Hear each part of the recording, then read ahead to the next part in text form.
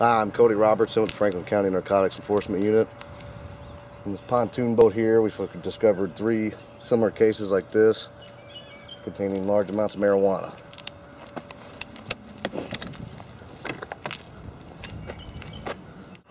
They removed the pontoon off the top part of the deck.